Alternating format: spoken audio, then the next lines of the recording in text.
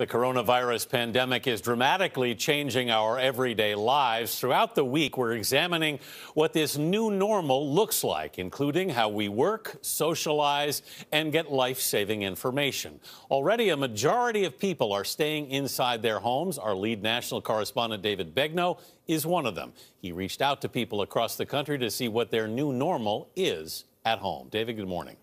Hey, Anthony, good morning. I am at home under self-quarantine because I had a brief contact with a colleague who tested positive for the virus. I have no symptoms. I have not been tested.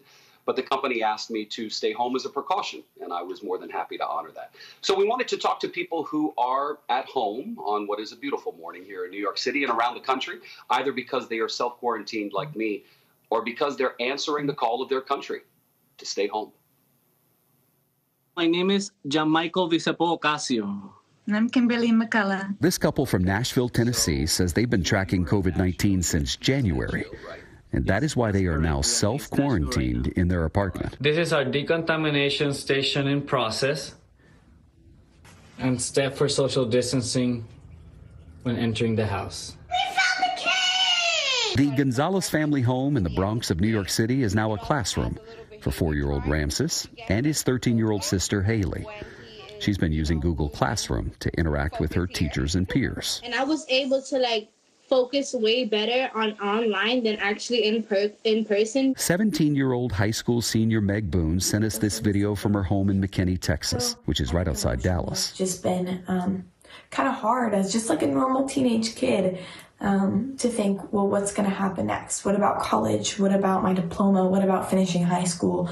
What's next? My greatest fear is bringing something home to them. Mona Mualim is working from home in New York City.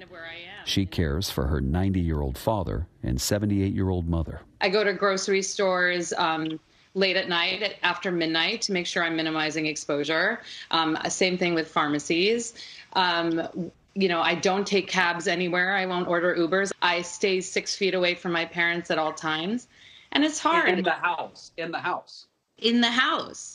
And that's been tough, David. They're anxious. They're terrified, and I can't hug them. I can't give them, hold their hand, And again, I recognize that maybe some of the things I'm doing, maybe they're a little bit extreme, but I cannot carry that kind of guilt should something happen to them. And then there's the story of our CBS News Radio colleague, Bill Rakoff. Bill and his family were not able to be by his mother's side when she died this past weekend from natural causes. They couldn't be there because of new guidance that prevents nursing home visits unless the person is dying. But Bill and his family didn't know how imminent his mother Laura Lee's death was. Bill reflected on his dad's devotion to his mom. He had been her staunchest advocate and caretaker, always taking her to the doctor, always advocating, always stepping in when a hospitalist or a doctor didn't get it, and making sure that they got it. And ironically, on her last day of life, he couldn't be there. Our sincerest condolences to our colleague Bill and to the entire Rakoff family. Two other reflections from my conversations with Americans over the last couple of days. There are so many people who work freelance and are wondering when that next paycheck is going to come, and literally are living paycheck to paycheck. And also, I don't know, but the world seems a bit nicer, even here in New York City, with all the hustle and bustle and meanness that can be. It seems a bit kinder.